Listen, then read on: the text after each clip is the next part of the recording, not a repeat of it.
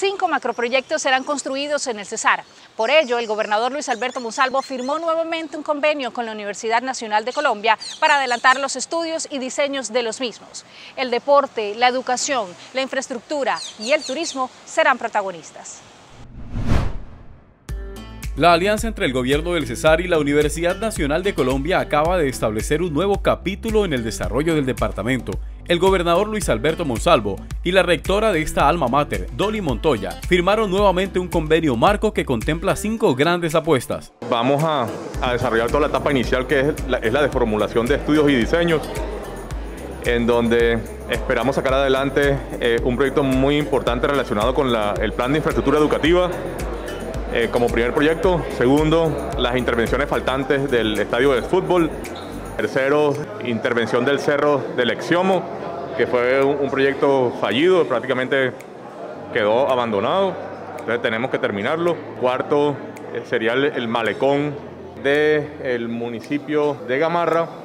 Y quinto, un proyecto relacionado con los Juegos Bolivarianos, y es la intervención del estadio de béisbol. Los proyectos se encuentran en una etapa inicial y serán financiados con recursos propios del Cesar. La rectora de la Universidad Nacional, alma mater que tiene su sede Caribe en el municipio de La Paz, Cesar, Dolly Montoya, reconoció lo positivo de la alianza entre ambas entidades. Procedo a la firma del convenio marco que bueno, como las condiciones nos lo permiten, solamente les puedo mostrar dónde voy a firmar para que ustedes vean la firma, y cuando firme vuelvo y lo muestro en la pantalla. El gobernador Monsalvo reafirmó su compromiso con la educación del Cesar al priorizar entre los proyectos el de infraestructura educativa. La gobernación ha pecado en la última década. No se han desarrollado inversiones importantes en el sector educativo porque no hay proyectos formulados.